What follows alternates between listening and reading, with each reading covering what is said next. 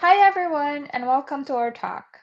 Adopting cloud computing models could be a blessing or a curse. When done with security and compliance in mind, it could save you lots of time, effort, and operational costs. When done without regard to security and compliance, it could result in exposing your company to financial and reputational risks. In this lightning talk, we will focus on the cloud shared responsibility model and how to leverage it to your advantage. I'm Eshrak Assaf, a Senior Development Manager on the IS Public Cloud team at IBM. And I'm David Lebutsch, an IBM Distinguished Engineer focusing on data and AI software as a service.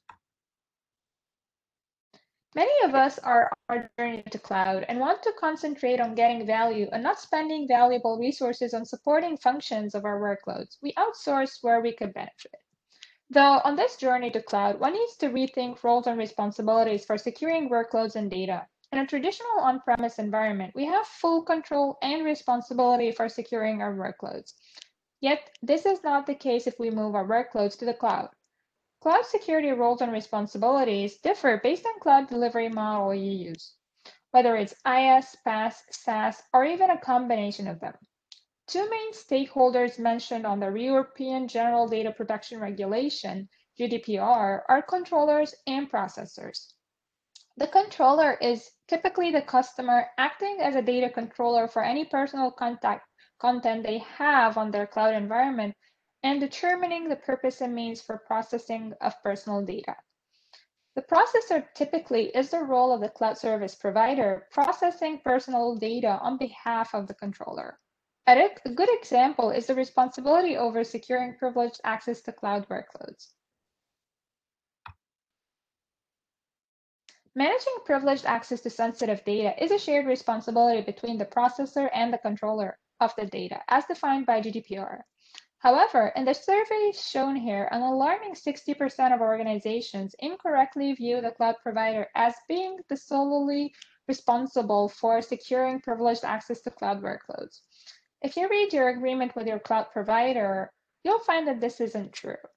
It's shocking how many public cloud customers are assuming that the cloud service providers can completely protect their customized, highly individualized cloud workloads. During cloud migrations, the majority of the companies surveyed stated that they overlooked the shown above security controls relating to privileged access. To defend against breaches and address a portion of the shared responsibility models, organizations need to establish security practices and use security tools that are purpose-built for cloud security.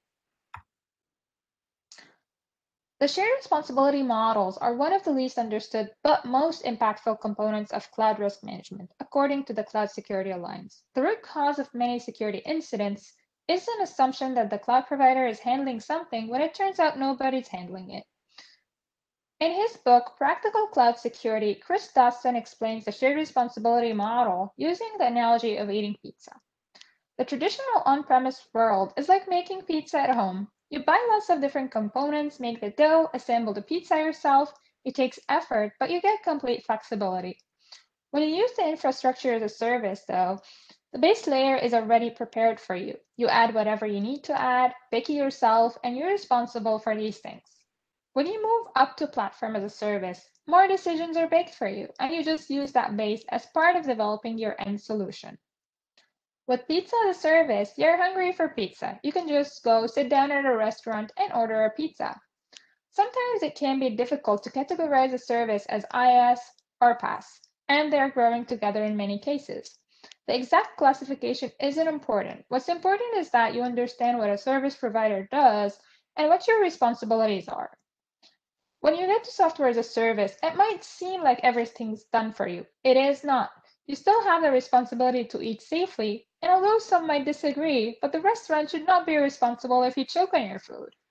In SaaS world, this largely comes down to managing access controls properly. The reality of cloud computing is unfortunately a little more complicated than eating pizza, and there are some gray areas. At the bottom of the diagram, things are concrete, often literally. The cloud provider has complete responsibility for physical infrastructure security, which often involves controls beyond what companies can reasonably do on premises, such as biometric access with anti-tailgating measures. security guards, and similar controls to keep unauthorized personnel out of the physical facilities. Some cloud providers offer the option of running workloads on dedicated hosts, for a higher cost, of course. If you choose to run on a multi-tenant virtualized environment, the security controls keeping your virtual environment separate from other customers' virtual environments are the provider's responsibility. When the Spectre and Meltdown vulnerabilities came to light in early 2018, one of the potential effects was that the users in one virtual machine could read the memory of another virtual machine on the same physical computer. For IS customers, fixing that part of the vulnerability was the responsibility of the cloud provider, but fixing the vulnerabilities within the operating system was the customer's responsibility. Network security is shown as a shared responsibility, as there are several layers of networking and the responsibility for each lies with a different party. The cloud provider has its own network that is its responsibility, but there's usually a virtual network on top, and that's the customer's responsibility to carve up into reasonable security zones and put the proper access controls and rules around them. Many implementations also use overlay networks, firewalls, transport encryption that are the customer's responsibility. Operating system security is usually your responsibility if you're using IS, and it's the the provider's responsibility if you're purchasing platform or software services. In general, if you're purchasing those services, you have no access to the underlying operating system.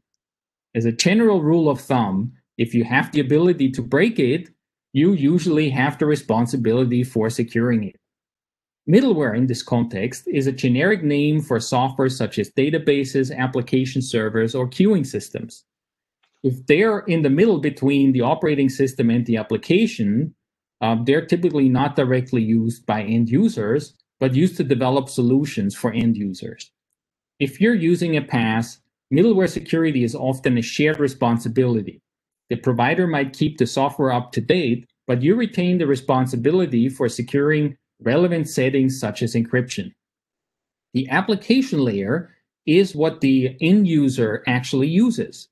If you're using SaaS, vulnerabilities at this layer, such as cross-site scripting or SQL injection, are the provider's responsibility.